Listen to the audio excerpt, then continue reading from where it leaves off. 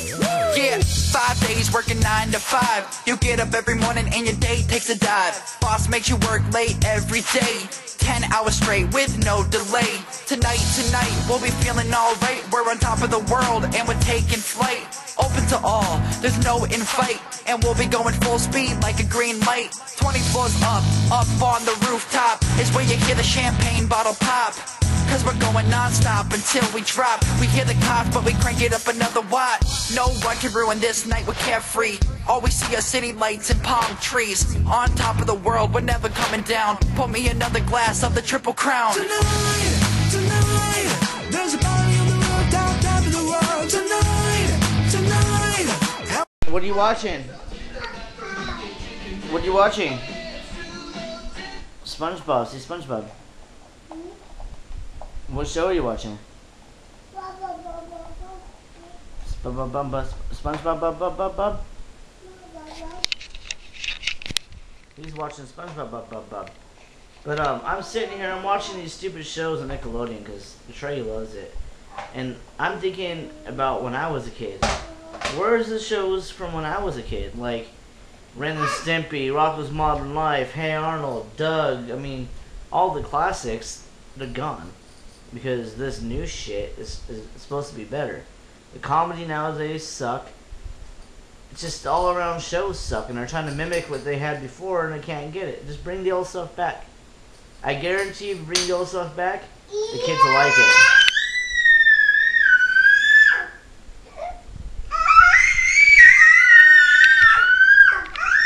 Can't you see that they're getting PO'd because the show sucks?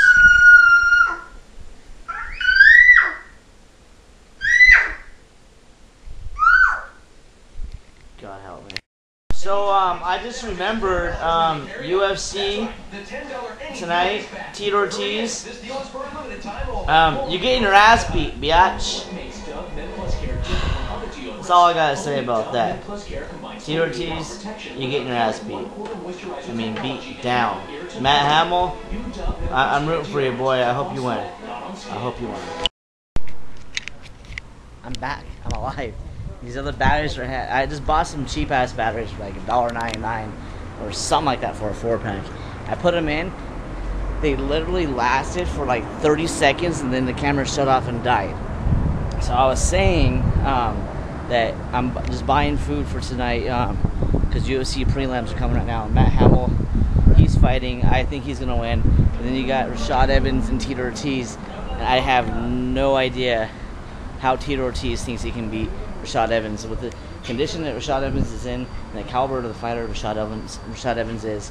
I don't see any way whatsoever that Tito Ortiz is going to be the caliber of fighter as of him. But that's just how I think. That's just my outlook on things and my thought process. But I'm just excited that I can actually now I'm going to be able to commentate, I guess you say, on the fights. Because I've been trying to do this for like 6 months, and I haven't been able to do it yet. So let's do it. Okay, I'm kind of pissed off right now because Matt Hamill says he just gave the fuck up. What in the hell is wrong with this guy? He fell down on purpose and he just gave up. It's done. It's over.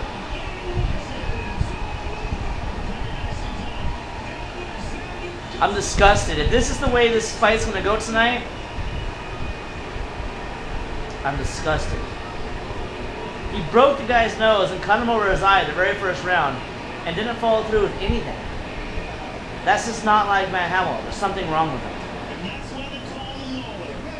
I'm sick. I'm sick to my stomach. Alright. God damn it. Right here. Boom. He barely got tagged. He barely got tagged, dude. He didn't get fucking rocked. He barely got tagged. I've been hit harder than that. No, they barely touched him. He was in a backward movement, and the guy barely tagged his ass, and you see him like throw himself down. I think he was hoping the guy would like try to go in after him, like hella fast, and he'd grab up and try to submit him or something. I don't know. I don't think he's like that. He's a very humble person. Anyway, now off to the now off to the big fights. Now off to the big fights. So my son put on a shirt by himself and did a good job. Come here, show everybody. Come here, show you.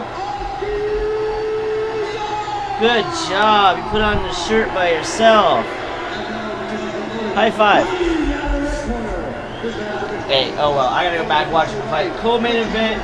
Vitor Belfort fighting out of Las Vegas, Nevada, baby. Versus Yoshihiro Akiyama. I'm not gonna say too much because you guys will see after the thing's over, and probably coming up the next clip and a clip after. You guys see in a second. Okay, so I'm all giggity right now because this is the main event right now. Tito Ortiz versus Rashad Evans. And I'm going to be doing a little after fight preview recap, if you will, which is going to go up tonight, which is, well, this is tomorrow, so it's already up. If you're watching this right now, it's already up, and right here is where you can see the recap slash my thoughts and my opinions and whatnot. It probably doesn't matter to you, but it's something I want to do.